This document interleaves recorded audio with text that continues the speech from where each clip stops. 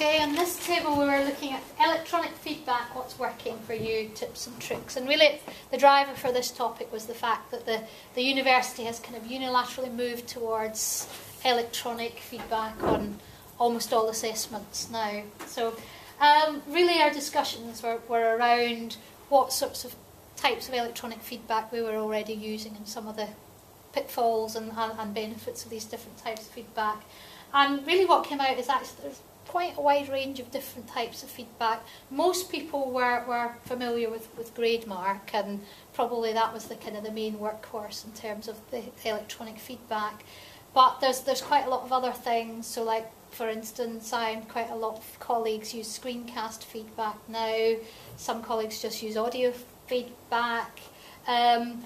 We have difficulties arising when we have people who are marking students that don't have access to the Keele system, so they may be just sort of communicating by email and things like this. And we've got situations where actually the tools that we have available to us aren't actually fit for the purpose that we want them, and that's why we've got sort of developers producing their own bespoke applications, like what Adrian was talking about this morning. And this brought up a couple of issues really. First of all, there's a lot of different types of feedback out there. So students are actually being exposed to lots and lots of different types of feedback. They may have to access that in different ways. That could be off-putting for them. So we talked about maybe there could be somewhere where we had a central hub where all the feedback for that particular student was listed, so they had a central portal to access that feedback.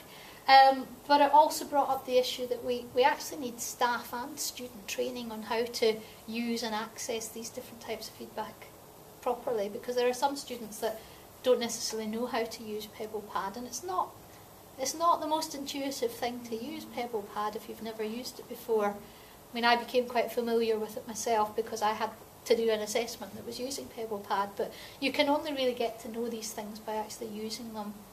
And so we need to have kind of continual staff training, and it needs to be something that is compulsory for staff. They can't just say, oh no, I don't know how to do it, because we do have lots of training programs in place for these things, and the people that need to be going are not going to them. Yes, so mandatory training, if we're bringing in a new system, is really got to be reinforced.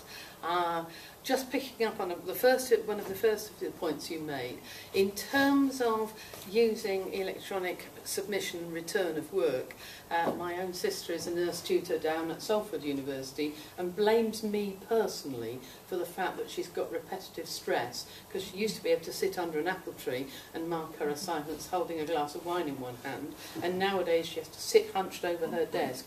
And I say, as she's a nurse herself, she should consult occupational health and make sure she's sitting in a comfortable position and her desk is at the right height. Also there's a serious point behind that though, which is that students probably love electronic feedback and return of work. We don't know yet because we haven't done enough research on it. What we do know is that students whose first alphabet isn't the alphabet that we use in the UK really love it. Students who are dyslexic, who can use filters to read, really love it. There is some growing evidence that students, particularly if you're using something like Gradebook, get a feeling that this isn't as personal as it used to be. And so I think if we are going to use electronic return, we have to be really careful about making sure that we include an idiosyncratic element to it. The other point you picked up on, which I thought was worth commenting on, was the whole area of the fact that when students are receiving lots of different kind of feedback, they don't always recognise it as feedback. So there are some universities which are struggling under the NSS cosh, who have issued their staff, brackets, I think this is a silly idea, with little flashcards they hold up, so that when they're giving feedback, I think that's a silly idea. What you... Sorry? We had a stamp, an electronic stamp. However, what I do think is worth doing is talking to the students, particularly in January or so, about what feedback is like, and the fact that you have oral feedback, written feedback, video feedback, so that they don't just, when they're filling in those forms, rely on what they've seen written on their assignments.